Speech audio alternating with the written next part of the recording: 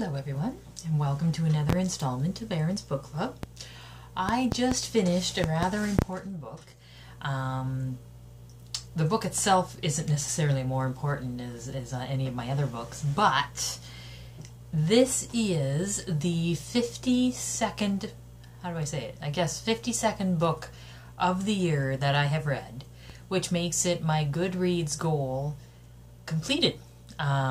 And it's completed almost a month early, so I am incredibly stoked because I didn't think that my 52 books this year would work because, well, let's face it, I'm a very slow reader, and when I got this new job I had less time to read, and then when I got this full-time part of my new job I got even less time to read, so I really didn't think I'd have time to do this one. But I've been trying to rest lately because this job's been knocking me out physically, and as I'm resting I've been reading. So the final book review that I have to do for my Goodreads challenge goal is Sea Star, the orphan of, I don't know how to say that island. It's Chincoteague. Somebody in the comments is going to have to help me pronounce this one because I don't know how to pronounce this one. But it's by Marguerite Henry. It's like the third book I've read by Marguerite Henry. And again, really enjoyed it. Not one of my favorites, but I really did enjoy it. It had a happier tone. And of course, I always like the pictures in this book because they're like old school. And I like you can't really see them. And I like the tone of the book because, again, it's more of a quieter time, more of a time when there was respect for their fellow human being. Yes, it was old-fashioned in that women were, you know, considered the cooks and men were considered to work out in the field, but it was a gentler time, and it was a time, especially as of late, that I enjoy reading about because it reminds me that there are some people out there who really are good people. And sometimes you need a good reminder of that.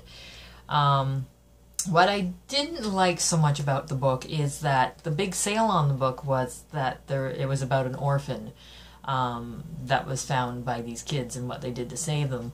However, the first half of the book was about Misty, who was another, I guess, foal that they rescued. And how they had to say goodbye to her because somebody wanted to buy Misty. And half that book was getting rid of Misty, and we didn't actually meet the orphan until halfway through. And so the tale of the orphan seems to have just begun. Like, we didn't really get into that at all. So that was kind of frustrating. But let me read the back of it, and I'll show you more, or tell you more about what I mean by it. So, Misty is leaving.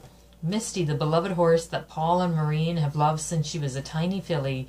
Since she was a tiny filly. They know Misty is leaving to be the star of a movie, but it's almost too hard to see her go. What will they do without Misty? Then one day the children find a lone colt with a crooked star on his forehead. Beside him lies his mother, dead. How Paul and Maureen fight to save the life of the little sea star makes the story you'll never forget.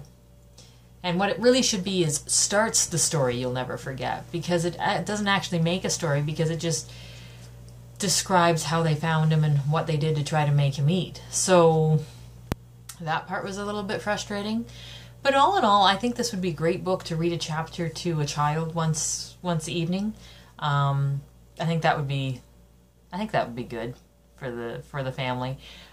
It brings back great memories, too, of when I was first starting to read, and that horse crazy girl where I just wanted to get on one and just be with horses and no goals, just be with them, you know what I mean?